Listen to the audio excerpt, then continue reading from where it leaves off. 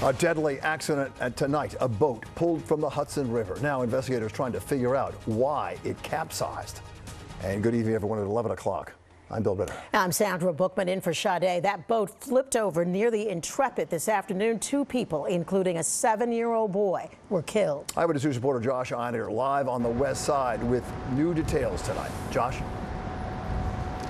Yeah, Bill, I just got off the phone with police who have say they now believe that there were 14 people on that boat, up from what they had said before, which was 12. 14 people ranging in age from 7 to 84. A family outing on a hot day that quickly turned tragic.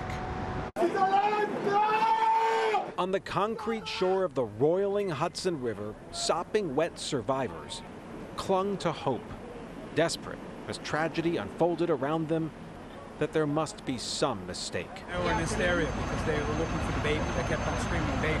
There wasn't. After a family's pleasure cruise became a disaster. This is a devastating moment for them and those who were part of the families that were there. Cops say a family of 12 had chartered the 12-seat Yamaha out of New Jersey and crossed to the New York side. They were by the Intrepid when the boat flipped over.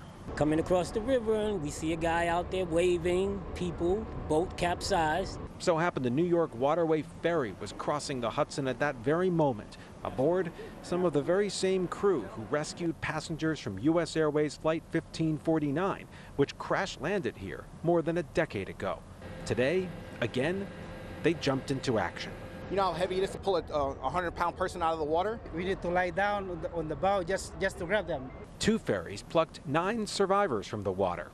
It was up to police and fire divers to find the others. Obviously, anytime it's a child, it changes, maybe your emotional state, but you just have a job to do, and you do it, and we train for this, and that's why we're here. Firefighter Ryan Warnock got to the 7-year-old boy trapped under the boat.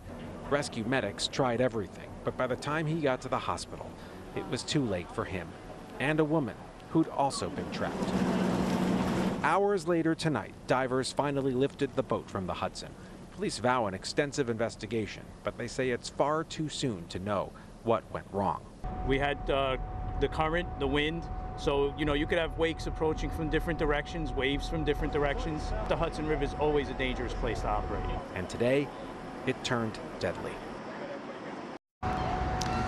This family had rented the boat from a man in New Jersey who'd been actually following behind the boat on a jet ski, and he was the person who flagged down that ferry and started the rescue operation.